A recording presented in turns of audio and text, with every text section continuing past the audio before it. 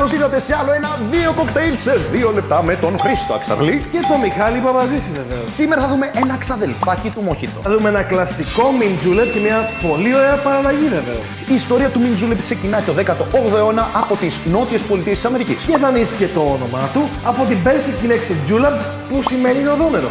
Και Χρήστο, η πρώτη του γραφτή αναφορά έγινε το 1803 στο Λονδίνο. Μπράβο, Μιχάλη, και άλλη μια φορά παίρνεις το Nerd Award. Ευχαριστώ.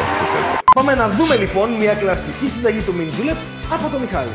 Ποτήρι Collins, 20 ml σιρόπι ζάχαρης, 30 Angostura bitters, 10 φύλλα δυόσμου. Θα χρησιμοποιήσουμε μάντλερ ώστε να πιέσουμε ελαφρά τα φύλλα δυόσμου τόσο ώστε να βγάλουν τα αρώματά τους και όχι την πίκρη τους γεύση.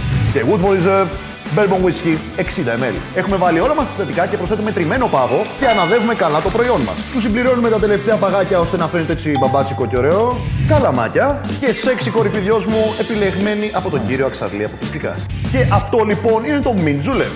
Χρήστο. Πάμε λοιπόν να δούμε μια πολύ ωραία παραλλαγή του Mint Julep με κονιάκ. Ποτήρι Vintage Julep, 20 ml σιρόπι από Fino Sherry αρωματισμένο με κροκοκοζάνης, 3 ντάσες Angostura Aromatic Bitter, 10 με 15 φύλλα δυόσμου. Πιέζουμε τα φύλλα δυόσμου ακριβώς όπως έκανε πριν ο Μιχάλης. 60 ml κονιάκ Remy VSOP. Προσθέτουμε τριμμένο πάγο και κάνουμε Churn. Συμπληρώνουμε τριμμένο πάγο ώστε να φαίνεται πιο μπαμπάτσικο. Προσθέτουμε τα καλαμάκια και γαρνίρουμε με μια σεξι κορυφή δυόσμου. Είδαμε λοιπόν σήμερα ένα κλασικό Mint Julep με Woodford dessert το Μιχάλη και ένα πολύ ωραίο French Julep με κονιάκ. Αυτά τα υπέροχα πραγματάκια για σήμερα. Εάν έχετε βαρεθεί ένα κλασικό κοκτέιλ, είμαστε εμείς εδώ που θα μας το στείλετε και ας βγάλουμε την παραλλαγή την οποία θα εμπιστεύεστε από εδώ και πέρα. Χρήστο? Ναι.